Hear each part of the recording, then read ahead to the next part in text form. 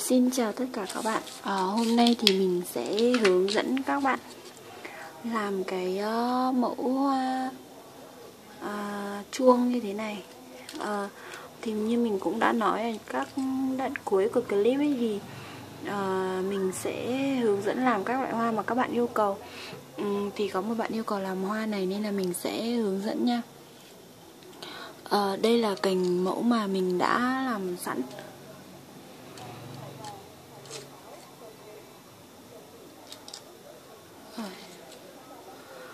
Thì để làm được cái mẫu hoa chuông như thế này thì chúng ta cần một số nguyên liệu như sau.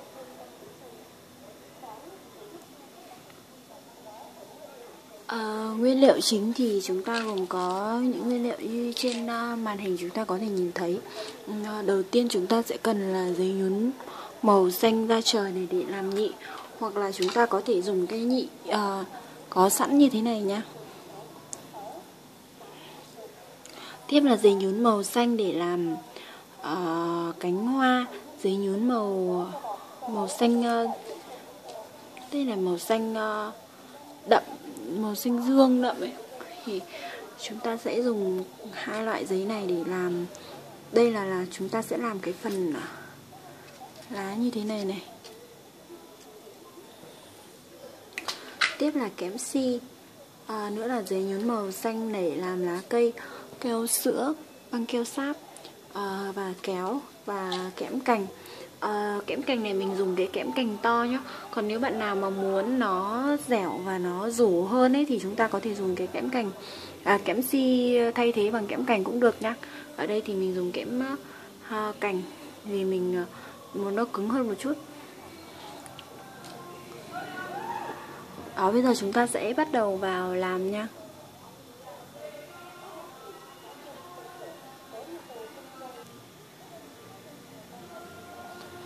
Trước tiên thì chúng ta sẽ làm cái phần nhị hoa này trước. Thì chúng ta sẽ dùng cái giấy nhún màu xanh này, chúng ta sẽ cắt tua rua nha.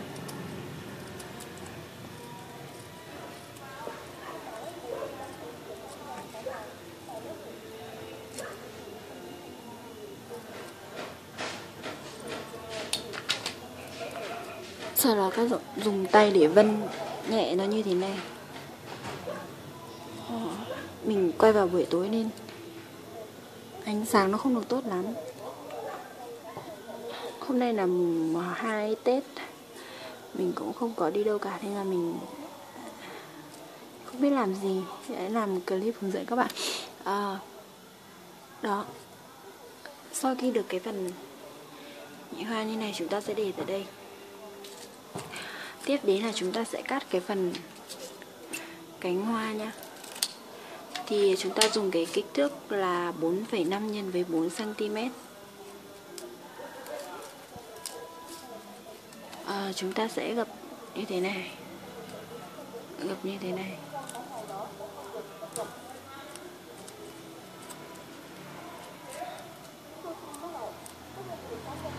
Chúng ta sẽ cắt nhọn hai đầu.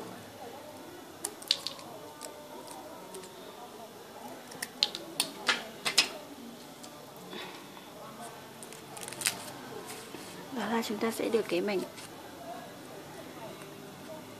giấy màu xanh như thế này. Chúng ta sẽ dùng cái kẽm cành này, chúng ta sẽ uốn cong cái phần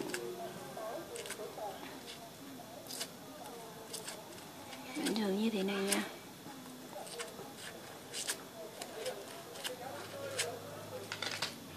Rồi chúng ta sẽ dùng tay để kéo giãn nhẹ phần bụng của cái cánh hoa này ra nhá. Sẽ được một cái hình như thế này. Tiếp đến thì chúng ta sẽ dùng keo sữa.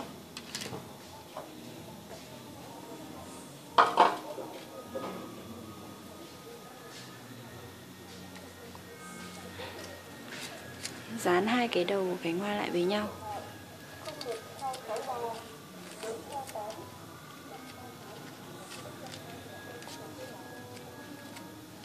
Như thế này. Rồi chúng ta sẽ để ở đây. Giờ mình cắt tiếp cái mảnh giấy 4,5 x với 0,5 cm nha. Các bạn giờ là lấy cho mình 2 miếng như thế này. Sau đó các bạn cắt lượn tạo hình lá thôi. Tương tự với cái miếng mảnh thứ hai mình cũng cắt như vậy nha.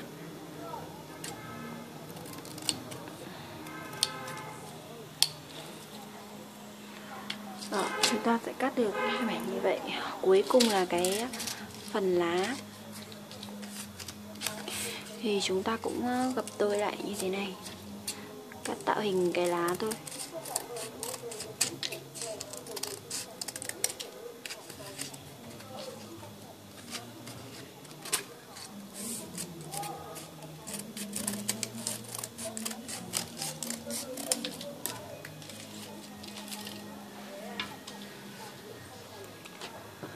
Bây giờ bước cuối cùng thì chúng ta sẽ ghép cái phần nhị hoa này. Chúng ta sẽ dùng cái phần kẽm này, chúng ta vết keo sữa vào đây, cuốn xung quanh lại như thế này.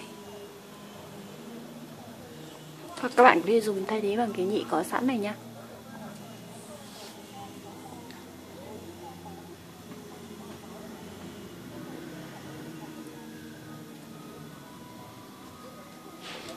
Rồi chúng ta sẽ làm như mình như thế này, đặt cái nhị vào trong, sau đó chúng ta sẽ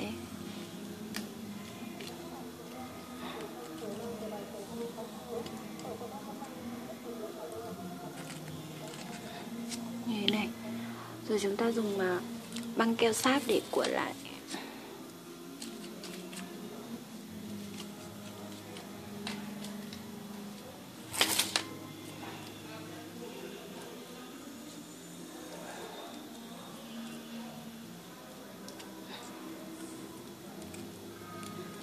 Chúng ta sẽ dùng hai cái lá này, hai cái màu xanh này chúng ta sẽ ghép vào đây nha.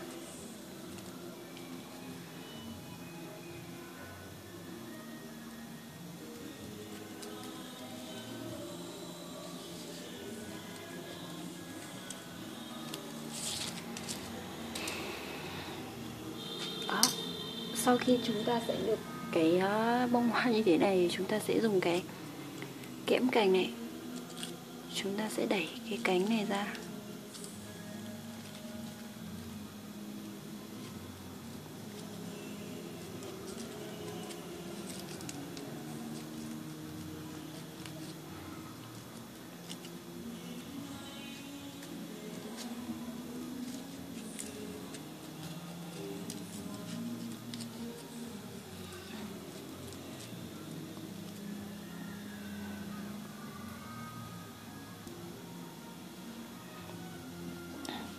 Chúng ta sẽ đẩy như thế này ra. Sau khi đẩy ra xong thì chúng ta sẽ được cái phần hoa, nó sẽ có hình dạng như thế này nha.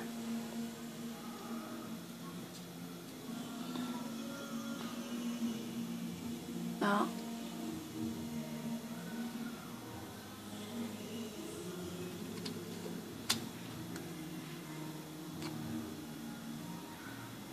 Chúng ta sẽ làm khoảng 11 bông như vậy nha.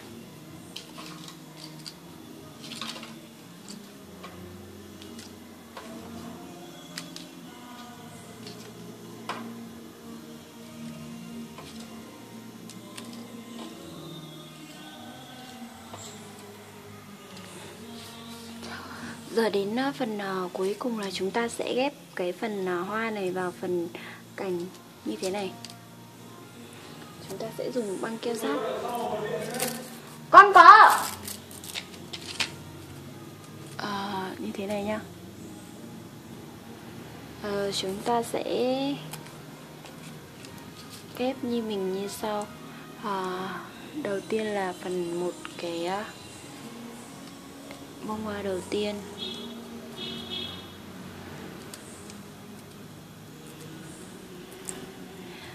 Mình mua cái băng keo sáp này nó hơi bị đậm. Rồi chúng ta cứ ghép những bông hoa liên tục như vậy nha.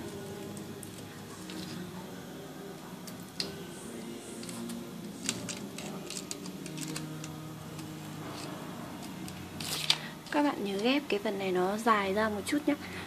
Vì cái hoa chuông này nó hơi rủ, nên là chúng ta sẽ ghép và dài ra một chút, thì lát nữa nó sẽ có độ rủ nó đẹp hơn nha.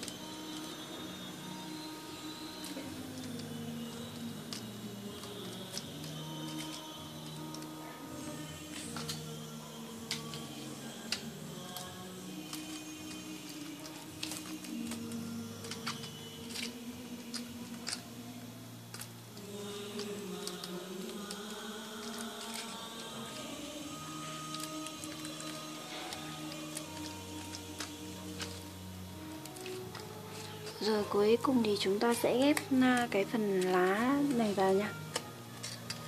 Chúng ta cứ ghép xong phần lá thì chúng ta sẽ chỉnh.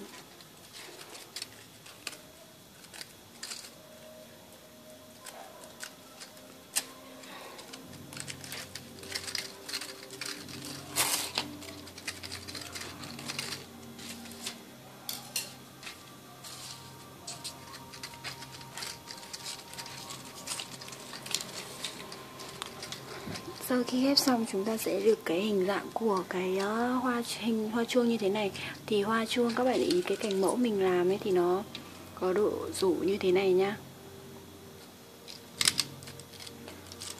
Đó. Thì bây giờ mình sẽ uốn làm sao cho nó có cái độ cong và rủ như thế này nhá. Thì phần lá chúng ta sẽ bẻ ra như thế này. Rồi chúng ta sẽ làm lần lượt các cành.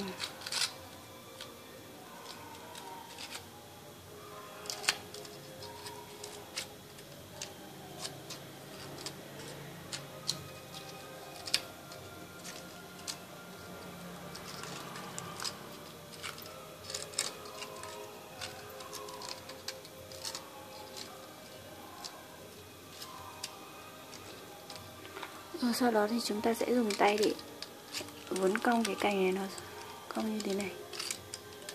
Đó.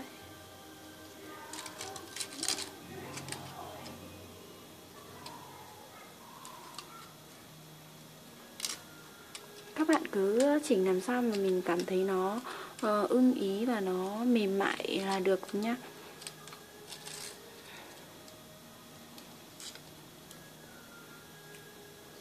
Như vậy là chúng ta đã hoàn thành xong cái cành hoa chuông như thế này.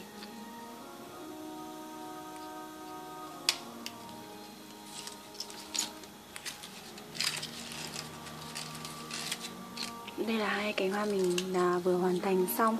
Thì chúc các bạn thành công với cái mẫu hoa chuông như thế này nha.